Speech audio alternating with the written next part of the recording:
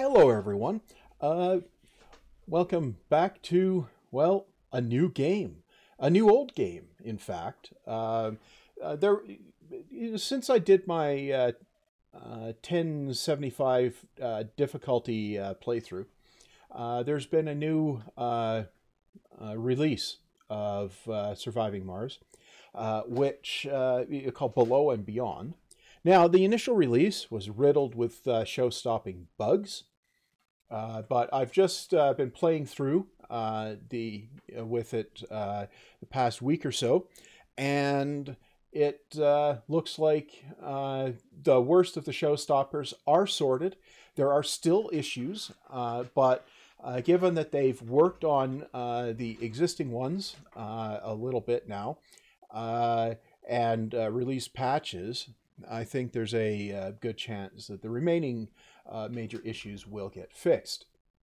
I know that there was one major bug that kept me from even attempting this was that the max disasters settings basically led to no disasters at all.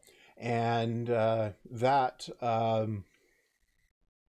was something I get. Pravis finally managed to get a save game that the devs could use to track it, and that got sorted out. So now I'm going to give it a shot on a max difficulty run.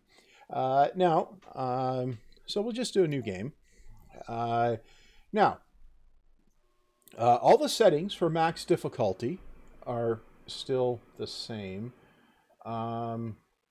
Here, let me put me over there. Right. Okay. The settings are still basically the same.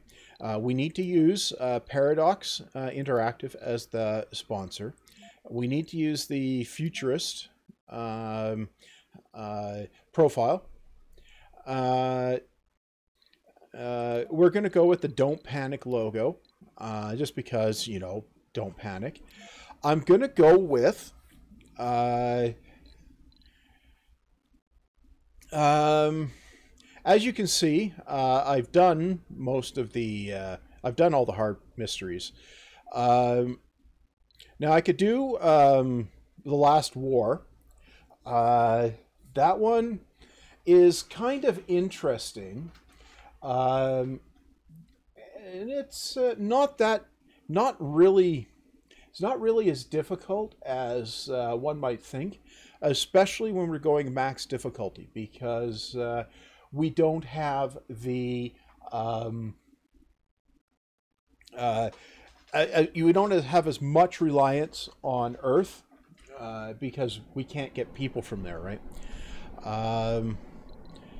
Marsgate, Wildfire is a little too on the nose, I think. So I'm not. That's basically COVID, right? And Metatron. Metatron is,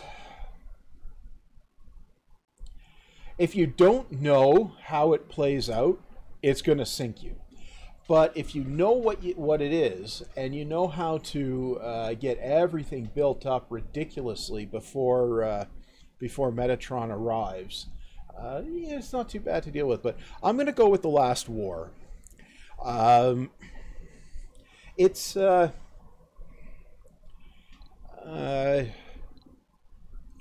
does have some aspects that can complicate things, but by the time we get to triggering the mystery, we'll likely either have made or broken the game. So I'm going to go with no rivals.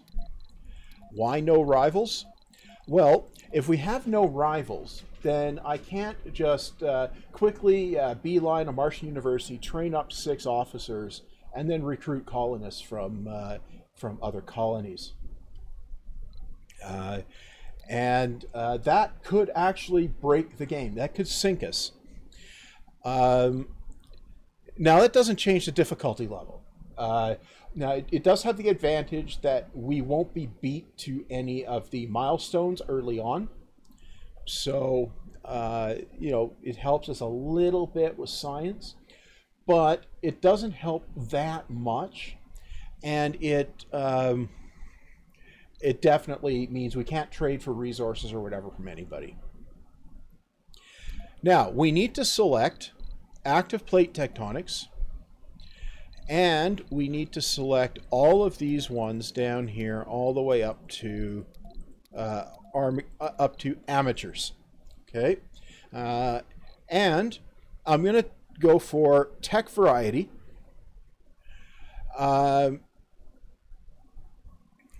So that we don't get guaranteed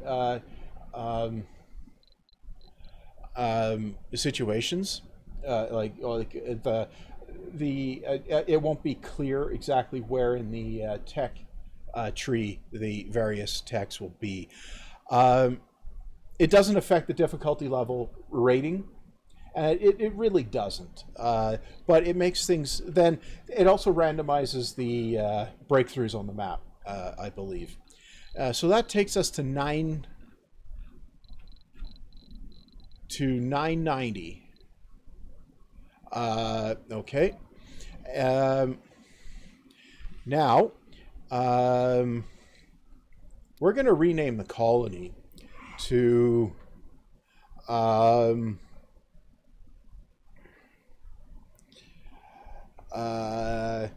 don't know.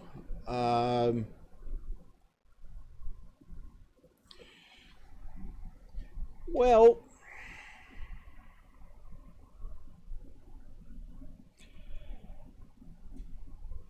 that is a question. I should have thought of this before I started, right?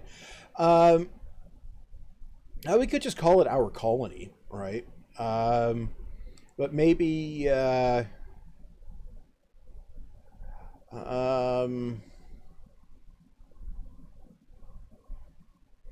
Maybe we'll call it.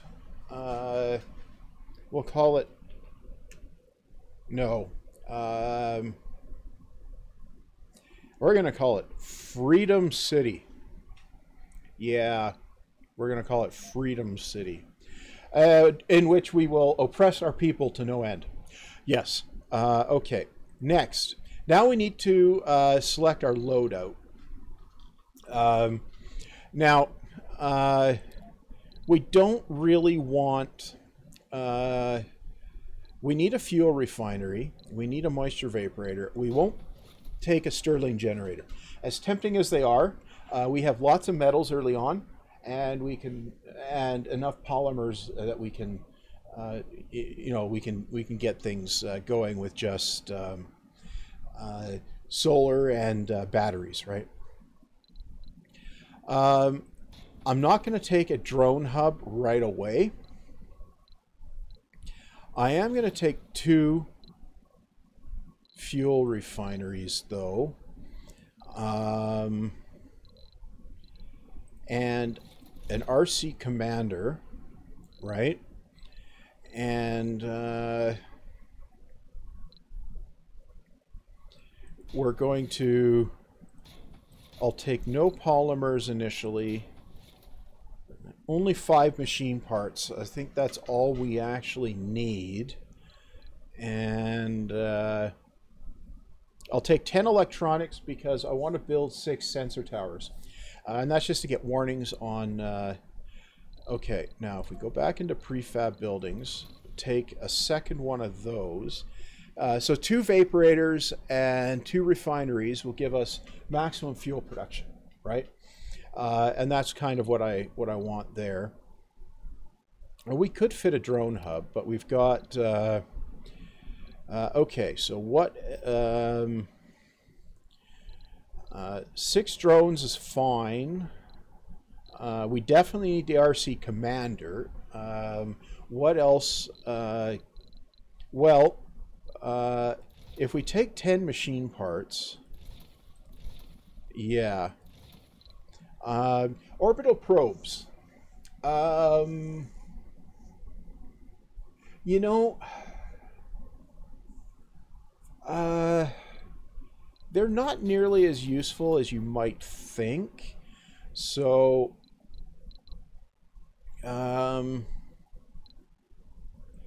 I'm going to take extra machine parts and polymers. Okay. Yeah, so that's the maximum loadout we can do here. Okay, I'm going to call in a supply pod immediately to bring in some other stuff. So don't panic about me not having what I need here. Um, it's not it's not actually poorly thought out. So we go next, and now we need to select our location. So that's going to be 41 north, 11 west. And that's our standard difficult one. Now, interestingly, the difficulty rating on the without, below, and beyond has dropped to 1065 at this location. And I think it's because of some changes to the map. Okay. So, that brings us to 1165, and that is our max difficulty. So that is where we're going to start. We got all our threats set to max. It's mountainous, it's cold, right. So we're way up here. Okay, so we will start. And that is getting things going. Now, the first thing I'm going to do is pause. Futurist. Yeah, okay. Good. So we'll pause it.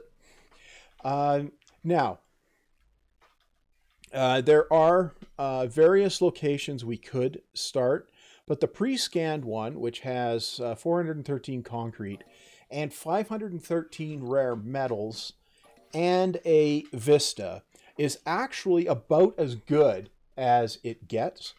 I'm pretty sure there's water nearby as well. But before we get started here, I'm going to grab a supply pod.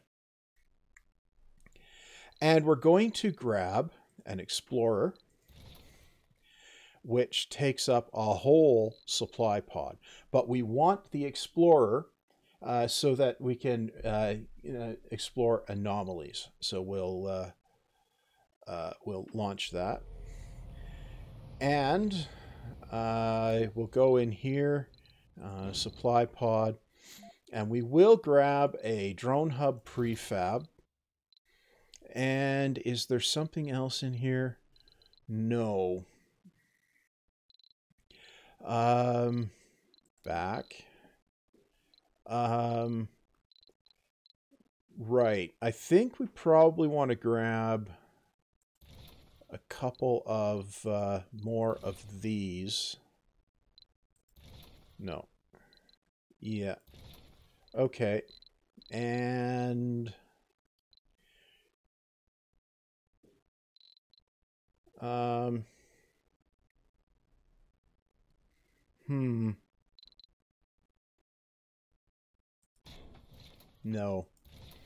Machine parts is what's going to kill us if we don't have them.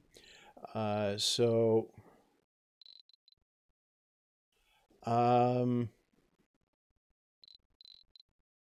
yeah, you can always use more drones too, so we'll launch that. Okay. Now, what I'm going to do, I'm going to land the rocket, and then I'm going to land the rocket right here. Yep. Okay. And then I'm going to go into research, and I'm going to actually select something. So we've got autonomous sensor towers, right? I'm looking for transport. Decommission protocol will probably be good. Okay, so none of the really good, the really cool early techs are open. I think I want to open up the recon and expansion tree relatively early, but there's a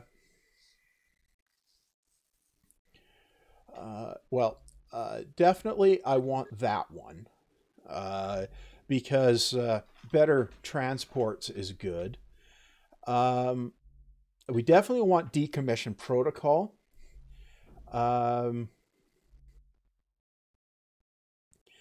Subsurface heating is worth researching. But I also want to get down here so I can find farms. And we'll do subsurface. Okay. And I've queued those up so that when we end up taking some science,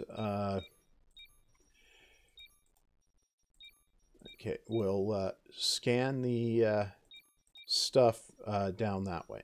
Okay. And now we can let our rocket land. Our supply pods are coming. And yeah.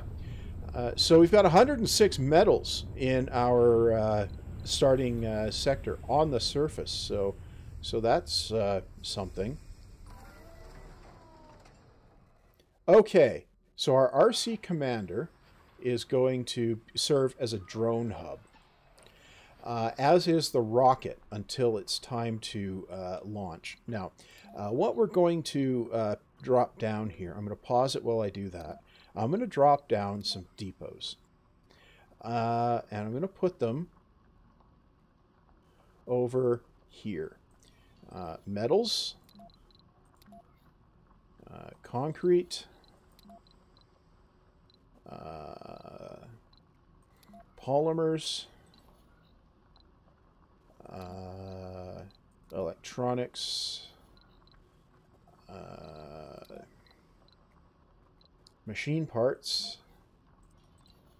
and then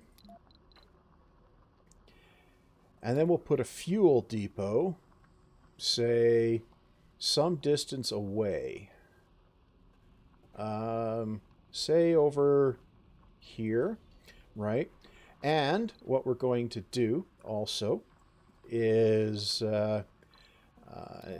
queue up a concrete extractor, which will go. We're going to put our dome here, so we're going to put the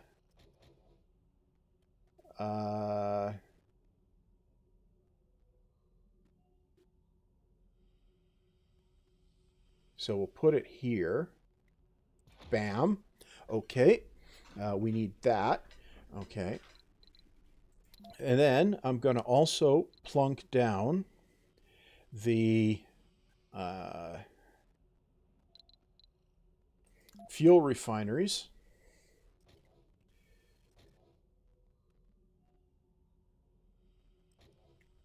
No. And I'm doing what I'm doing here.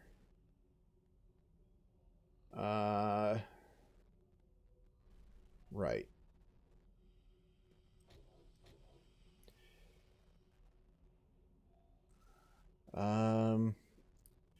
No, I'll put them over here. Yeah. Okay. 1, 2. Okay. Yep. Then we take, go in here. We're going to need pipes like that. And then we need the vaporators. So we'll put one here. Yep. Bam. And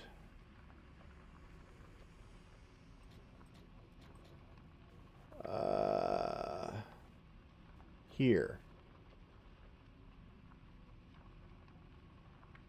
Yes. Yep. Okay. Pipe that together. Okay. Now we need power. And we're going to start that out with solar. Is it solar we're going to start with? Yeah, it's solar because we have...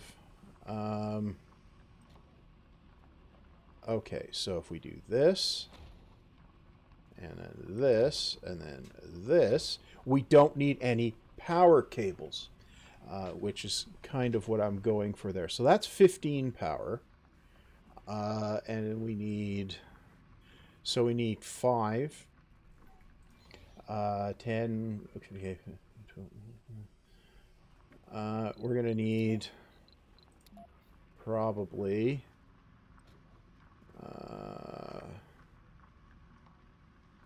1, 2... so that's 30 power, right?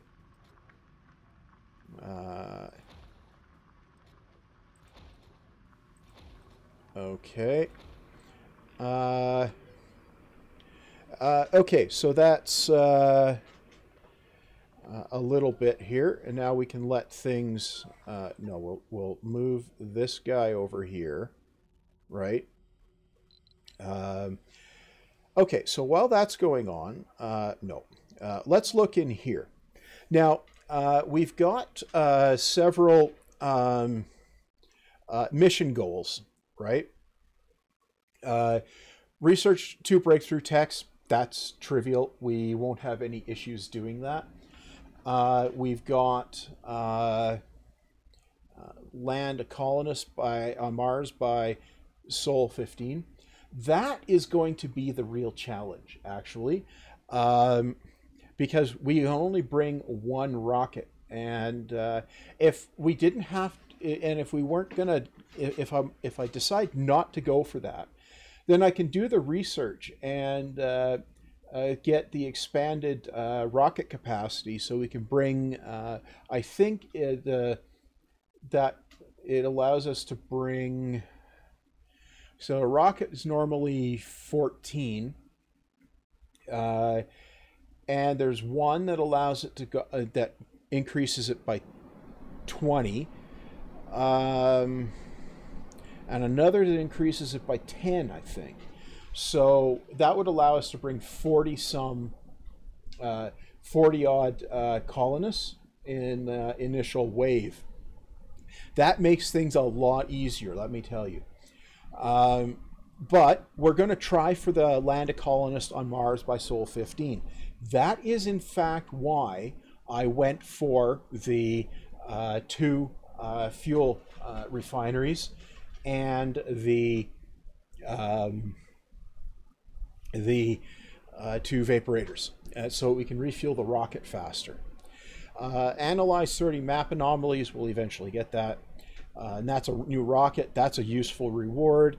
Constructing a megadome is a late game thing, and that's easy to do. It just, once we're in the late game, we can just tick that off. And 9 breakthrough techs gets us 3,000 in funding. Okay, so we're going to go back here. Right. Now, there's one more thing we need to build, and that's a couple of batteries. Which I'll put over here. Now those need concrete to build, so this needs to get up and running. So I'm going to up the tempo, and then we can watch things happen here. Meanwhile, our supply pods are on their way. Okay. And the refineries are up. They have no power yet because the solar panels haven't been constructed yet. They will be shortly, though. Okay. And the concrete extractor is coming online, right? Good. No power. We got to build the... we got to collect the metals from the surface of the planet here and build our solar panels. And our supply pods have arrived. So we will land those Yeah, there we go. And we can get metals out of these as well. So the 100 million for supply pods also gets us 5 metal when the pods arrive. Okay, so meanwhile, the solar panels will go up, and by Sol 2, we should have everything operating. And I will set the concrete extractor not to work at night. Saves us 5 power overnight. But the vaporators and the fuel refineries need to. And that's definitely important. So the batteries will get up on... we'll get the batteries operational on Sol 2 here. And Sol 3, we should start... we should be producing fuel now. Yeah. 5 power. Yeah. 5 power. Okay, so now we're plus 25 power. And when the concrete comes in, we need 2 concrete for each of these. Yeah. So with the concrete coming in, the batteries will now start charging. Okay. And that is basically what we need them to do. Okay. Meanwhile, we are collecting stuff. We have both batteries up, so the fuel production will continue overnight this night. Now, there's one more thing we need to get constructed, and that's our sensor towers. Let's stick one here. Now, normally, if you're min-maxing, you'd spread these around a bit. I am not building them to speed up sector scanning. I am building them to give me additional notice of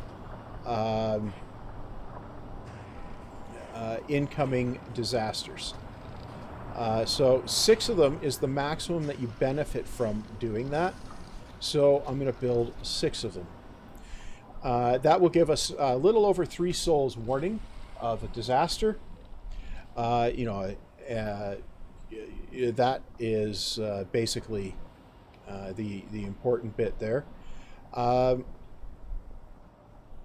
Right. And now we are producing concrete. We are producing fuel. Right.